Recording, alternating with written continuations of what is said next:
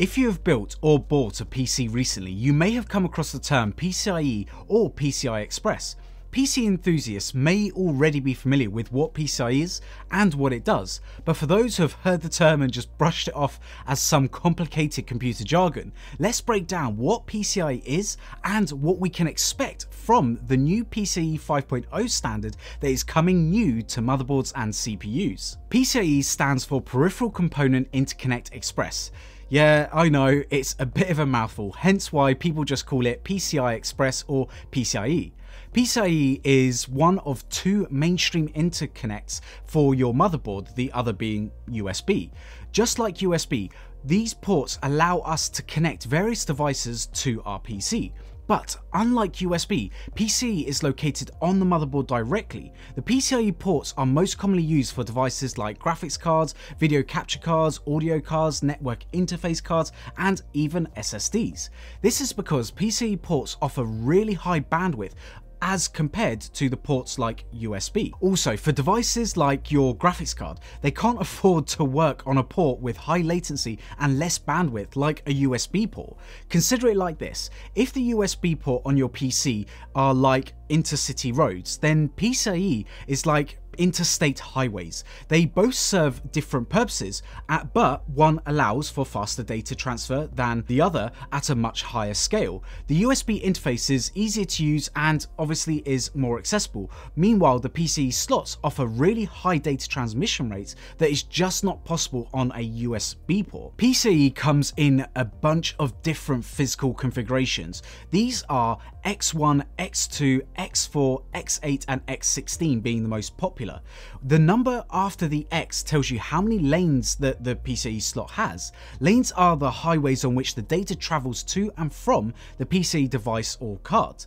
A PCIe X1 slot has one lane that can move one bit of data per cycle. A PCIe X2 slot has two lanes and can move 2 bits per cycle, so on and so on.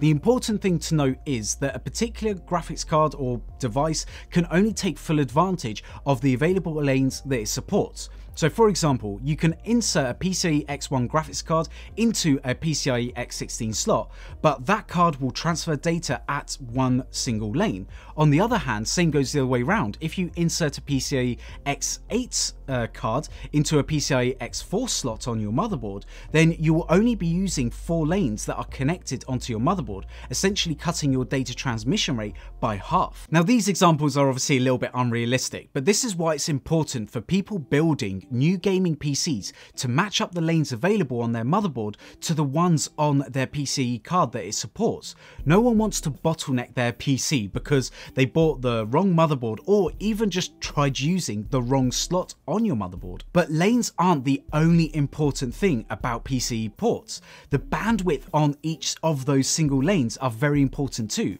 Currently, the most commonly used PCIe generation, which is PCIe 4.0, has a bandwidth of almost 64 gigabytes per second, or 512 gigabits per second for an aggregated X16 interconnect.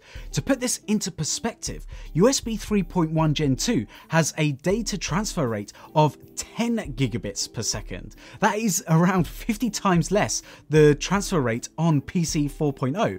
This further illustrates the huge difference in data transmission rates using PCIe and USB. Intel was actually a little bit slow to accept PCIe 4.0. When Intel released its 10th generation chipset codenamed Comet Lake, it didn't actually support PCIe 4.0.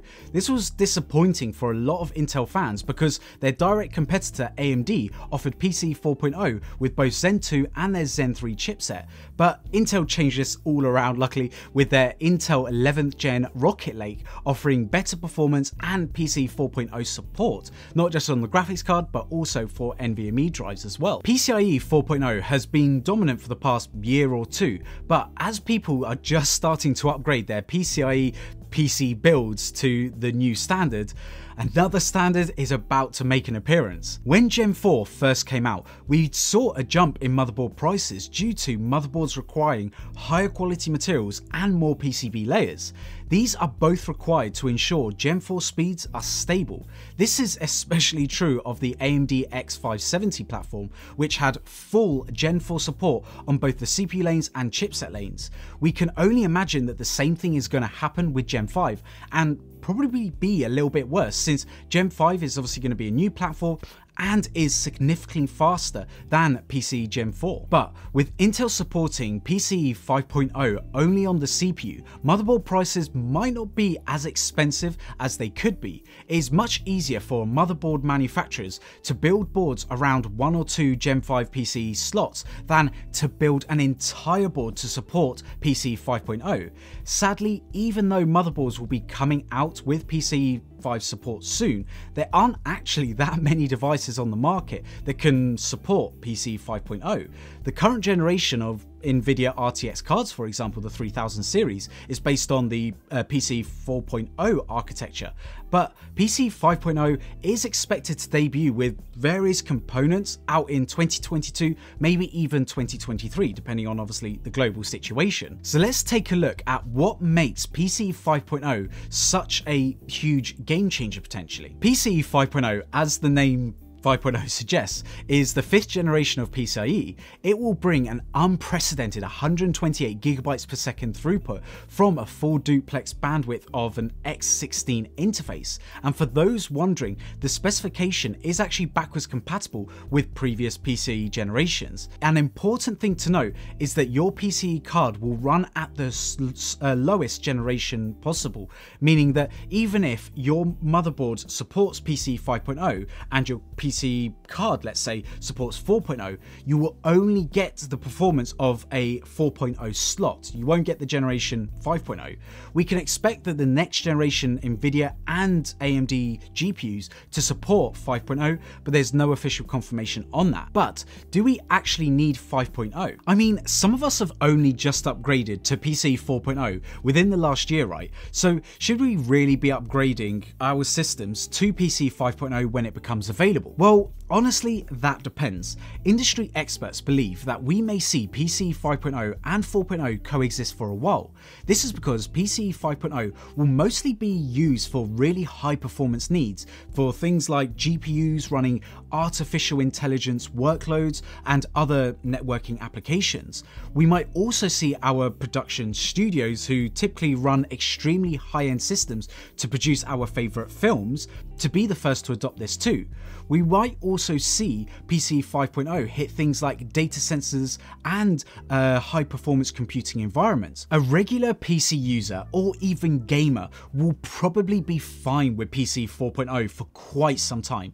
The main benefit will be when PCIe 5.0 SSDs come to the market, but even Intel's Alder Lake at the moment doesn't support SSDs that have 5.0 support, and we don't even know if AMD will support it with their Zen 4 architecture, which could be coming into late 2020 to 2023 until we see that. Despite the incredible speeds of PCIe 5.0, we have seen that it's pretty much overkill for most PC users and gamers.